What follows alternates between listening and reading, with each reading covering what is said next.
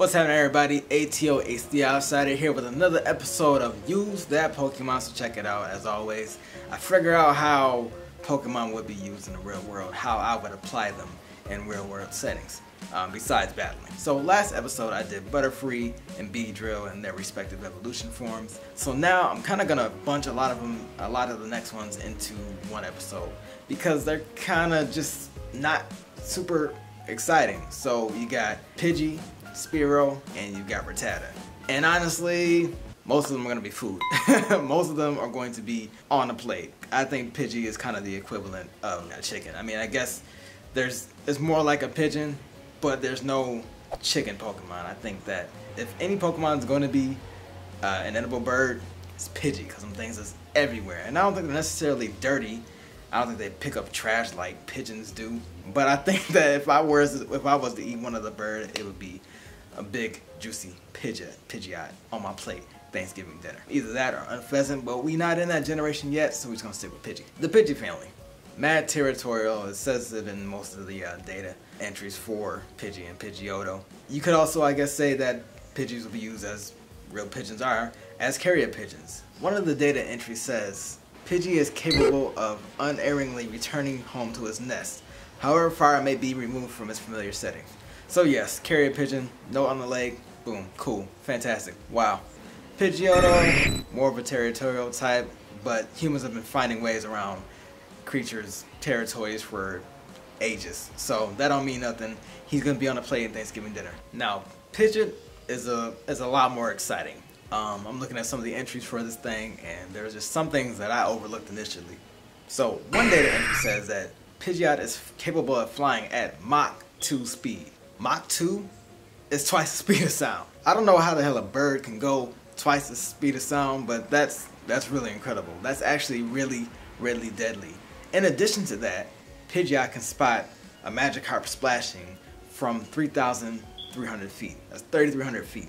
That is a really far distance. So not only do you have this bird that can dive at twice the speed of sound, it can spot prey that is really far away. That's lethal. I don't know how I would use that. I mean, would I use that in war? Hell yeah.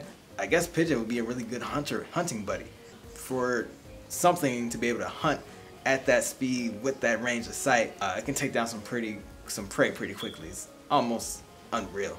That means that a Pidgeot could probably take down some pretty large prey. I think even a Gyarados would be hurt by something going that fast. That's fast enough where most prey won't even see that coming. Like even a Tauros would be lifted off the ground. So Pidgeot, nothing to mess with. Holy crap. So Ratatta, Raticate, both multiply incredibly, disgustingly well. They can live damn near anywhere, any type of environment. It says that when you see one, there's 39 others living in that same space. I don't even want to think about that. On top of that, Raticate can swim. Also, it can chew it has a really strong jaw. It can chew really hard. One entry for Raticate even mentions that it can chew through a stone building. So you mean to tell me this rat has teeth that are strong as a jackhammer? To rob a bank, I would have Raticate. I can see why Team Rocket used so many Raticate in the game. Raticate's jaw can chew through concrete. That way they can get into buildings, they can rob banks, they can get into people's houses. Would I eat one? Probably not. Probably not. I don't know how well Ratatta's digestive system is. I know in some countries people consume mice, consume rats. Not my thing, son. Not my thing. I don't know what those things is up to. They reproduce a little too fast. So lastly, we come to Spearow and Fearow. Looking through all their data entries, nothing too crazy about them besides that they're just territorial hunters. Nothing close as impressive as Pidgeot as far as strength or speed goes. If you would want to have one, I guess it'd be good to sit on top of your house protecting it. I mean, its long beak is good for fishing and plucking out bugs, but nothing else crazy about Fearow. So, in conclusion, as I always do, which Pokemon would I use and why would I use it? I'm gonna go with Pidgeot, obviously because of everything I explained before. That thing is just incredibly strong, whether you want to use it to hunt or to defend you in battle. I think there was like something in the anime where I saw somebody in war times was using a Pidgeot. I can see why. That thing is crazy. It flies at Mach 2. It can see 3,300 feet away. and its wings are strong enough to produce gusts that can knock trees over, basically. So why wouldn't you want to have a badass like that behind you? On top of that, it's gorgeous. That mane is so colorful. You would look gorgeous, flamboyantly, just riding the back of that thing through the sky at Mach 2. I mean, you would need like a helmet and maybe a seatbelt to protect your body from the sonic boom that it flies at.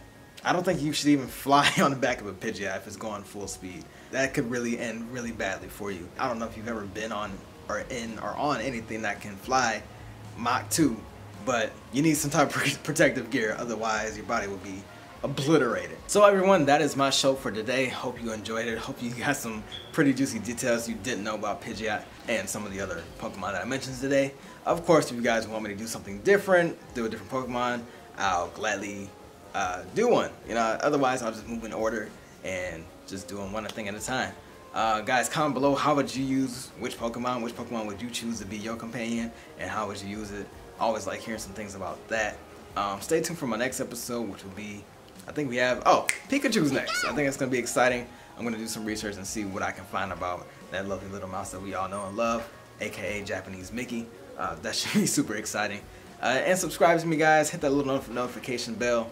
That way, every time I post a new video, you'll be instantly updated, and boom, you can watch me as soon as I go up with my episodes. So, until next time, guys, thanks for watching Use That Pokemon. I'm Ace the Outsider. See you soon.